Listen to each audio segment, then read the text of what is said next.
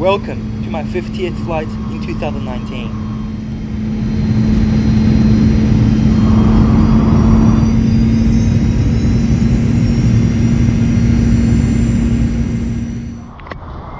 What's up guys, welcome back. Great to see you all again. This is probably my last flight review on an Australian airliner in this year. I'm going on a 2-month around the world trip soon, so there will be a lot more interesting flight reviews coming up. Subscribe to my channel if you wanna see them. I just flew Qantas Link from Cairns to Brisbane earlier today, and I'm now flying Qantas Airways from Brisbane to Sydney. Now, during evening rush in Brisbane, Qantas flies to Sydney every 15 to 30 minutes. Today's sunset time in Sydney is 7:36 PM. I picked the flight QF549, which departs Brisbane at 5:05 PM and lands Sydney at 7:40 PM. So if I were lucky, I would be able to see the stunning sunset view on our approach to Sydney Airport. Let's hope it's gonna be a great flight. The aircraft that will take me to Sydney today is a Boeing 737-800. Unlike the 737 that I flew on 4 days ago, this aircraft isn't equipped with seatback screen nor the complimentary in-flight Wi-Fi. However, you can still stream movies and TV shows to your device if you have downloaded the Qantas Entertainment app before your flight, so it's not a big deal to me.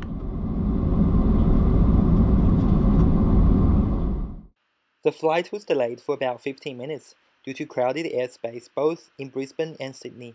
Yet again, not a big deal to me. The sunset is quite beautiful. It's now finally time for takeoff. We are on runway 1. I was expecting to see the airport on upwind. However, the visibility at Brisbane today is really low due to the bushfire. I couldn't see anything but the haze. A little bit disappointed, to be honest. About 20 minutes into the flight, I began to see the cause of the poor air quality in Brisbane.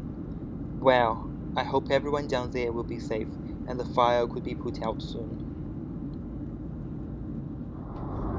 Shortly after takeoff, dinner is served.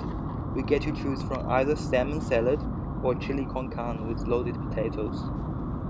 When serving drinks, rather than using big bottles and pouring the drink into a small plastic cup like what most airlines do, I like how Qantas gives every passenger a mini bottle of drink. For example, I get a mini bottle of red wine and water. However, in my opinion, the downside of Qantas' meal on board is the portion they serve. It's not just about its domestic flight, but also on their long-haul international flights. The meal is just not enough to fill me up. I wish the size of the meal could be bigger in economy class.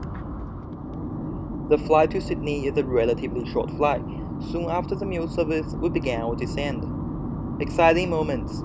I wish the plane is going to land at runway 34 right, so I would be able to see the stunning sunset over Sydney Harbour. Well, fingers crossed.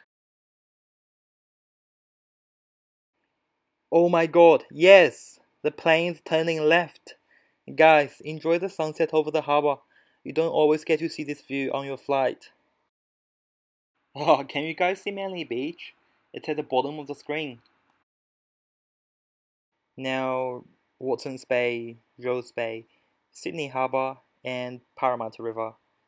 Wow, so pretty. Welcome to Sydney.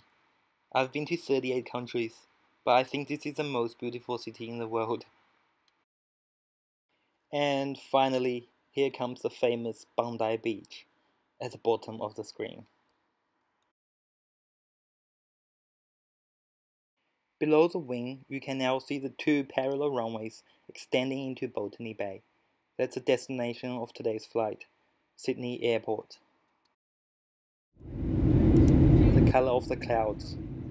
Wow, I'm speechless. What a flight, such a remarkable view to conclude my 50th flight in 2019. Thank you Qantas for another amazing experience with you guys. Cheers to the spirit of Australia. So here I am in Sydney. Hope you guys enjoyed the video and thank you so much for watching. Please don't forget to subscribe and turn on the notification. Have a great day and I'll see you guys soon.